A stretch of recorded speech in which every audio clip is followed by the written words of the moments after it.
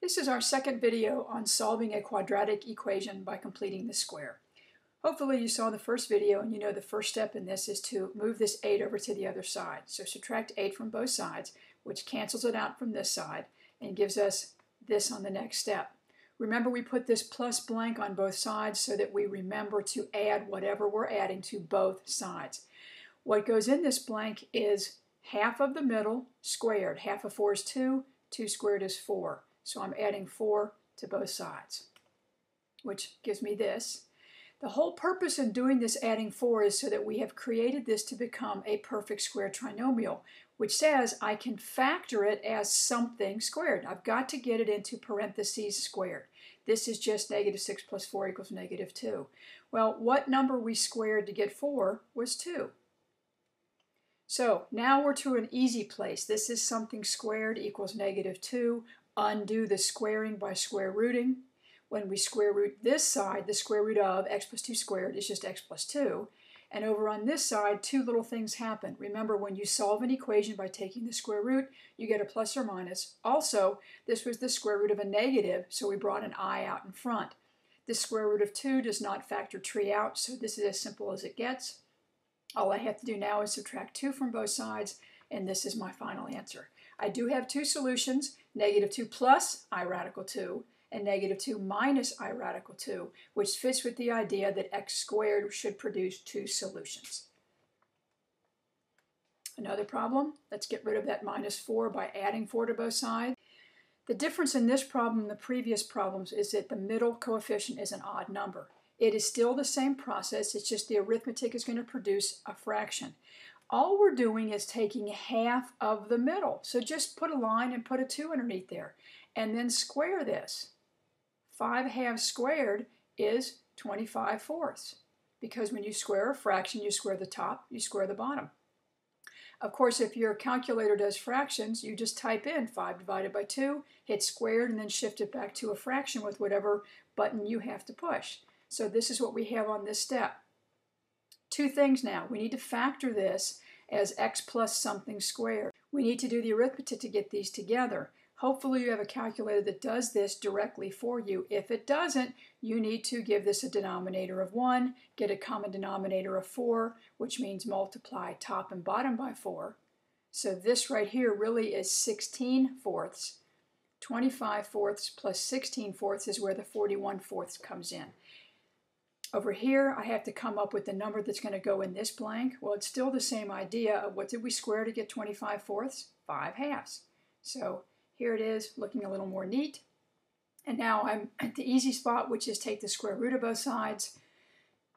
This is going to come out to be x plus 5 halves over here. A couple things went on here. This was the square root of both sides. When we did the square root, we picked up a plus or minus. The square root of 41 will not simplify, but the square root of 4 gives us 2. Now to get this x alone, I need to subtract 5 halves from both sides, which gives me this, which is not wrong. It's just we do one more thing. Because it has a common denominator of 2, we put it together over 2. All of this numerator together over 2. Sometimes the terms are shuffled around, but hopefully you realize from the last several problems, we want the x squared and the x term together on the left side. We want the plain old number term over to the other side. So we're going to do two things here. We're going to subtract 2 from both sides, which is going to send the 2 over this way. We're going to add 3x to both sides, which is going to send the 3x over there. So this is what this looks like reorganized. With our blanks, we have an odd middle term, so we're going to take half of that and square it. Gives us 9 fourths to add to both sides. The arithmetic over here, plug it into your calculator if you have one that does that. If not, give this a denominator of 1, multiply top and bottom by 4, which makes this negative 8 fourths. So that this right here becomes 1 fourth.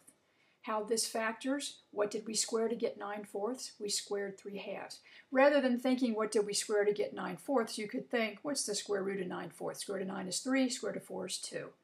Now we're ready to solve this by taking the square root of both sides. When you take the square root of the left, we just lose the radical sign and the squared over here. Square root of this is plus or minus the 1/2. Subtract 3 halves from both sides. Gives us this.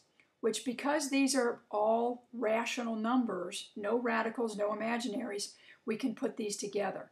So what this becomes, I put it all together over the denominator of 2, and now I'm going to evaluate the high road and the low road. I will do negative 3 plus 1 over 2 and negative 3 minus 1 over 2. So that's both of those written out. Negative 3 plus 1 over 2, do your arithmetic, gives you negative 2 over 2, which is negative 1. The low road is negative 3 minus 1, gives us negative 4 over 2, which is negative 2. So here's our two solutions. If there's a coefficient in front of x squared, you must divide out that coefficient before you complete the square. All of the previous examples only had an x squared here, no coefficient. Now that we have a coefficient, we need to get rid of it by just doing a very simple divide everything by 2. Everything by 2, left side and right side. Of course, on this side, 0 divided by anything is still 0, so that didn't make a change, but there are problems where this could be a different number. Sometimes when you divide out that coefficient, you luck out into coming out nice and neat. 2 divided evenly into everything. We also happen to still have an even number in the middle, which makes the arithmetic a little bit easier for us. So we're going to add 5 to both sides. Now it looks like this. The middle term is even. Take half of 4 is 2. 2 squared is 4 is what we're going to add in the blank to both of these. We need to factor this as something squared, and it factors as x plus 2 squared. 5 plus 4 is 9. Easy part coming up, take the square root of both sides, which just gives us x plus 2 on the left side. We get a plus or minus because we are solving by taking the square root. Square root of 9 is 3. Subtract 2 from both sides, which gives us this arrangement. And because these are rational numbers, no radicals, no imaginaries, I need to do the high road and low road. So we have negative 2 plus 3, that's this one, and then negative 2 minus 3 is this one. So our solutions are 1 and negative 5. With this one, we're going to divide everything by the coefficient of 3. And when we do that, things didn't come out even for us, but we can deal with this. It's still the same process, though. We still want to move this 5/3 to the other side, so let's subtract 5/3 from both sides, which gives us this. Now let's talk about the completing the square. If your calculator will do this for you, it's going to be easier. So you could enter 10 divided by 3, and then divide by 2, and then square that value, change it back to a fraction, and that's what gets added to the two blanks. If your calculator will not do that, then I suggest you come over to the side and you write negative 10/3 times a half. Quantity squared. So clean up the inside first. The 2 goes into 10 5 times. So the inside is really negative 5/3. And that's the value we want to square. Squaring this is going to give us 25/9 to add to both sides. Now we have to do this arithmetic over here. If your calculator will do it for you, you just type in negative 5 divided by 3 plus 25 divided by 9, hit enter, change it back to a fraction, and there you go. If your calculator does not do fractions, you need a common denominator, which is 9. Multiply this denominator by 3, the top by 3, which gives us negative 15 over 9. So 25/9 minus 15/9 gives this side to be 10/9. Over here, we need to get this factored as something squared. It will have to be x minus, because that's a minus. The square root of 25 is 5. The square root of 9 is 3. So here's what this line looks like. The easy step, which is take the square root of both sides. We get x minus 5/3 over here. Square root of 10/9, we have a plus or minus. The square root of 10 will not simplify. The square root of 9, though, is 3. That's why the radical is just in the top. Let's add 5/3 to both sides, which gives us this. Because we have a common denominator, we can keep that common denominator and put these numerators together in one big line. And that's your solution. So here are your steps for completing the square of a quadratic equation. First off, if there's a coefficient, divide everything by a. And then take this plain old number c and move it to the other side. Take half of the x coefficient and square it. Add that number to both sides. And the reason you want to do that is so that you can get the left side factored as some quantity squared, either plus or minus, depending on the sign of the middle term. And then once you have it like that, you can take the square root of both sides and then solve for x.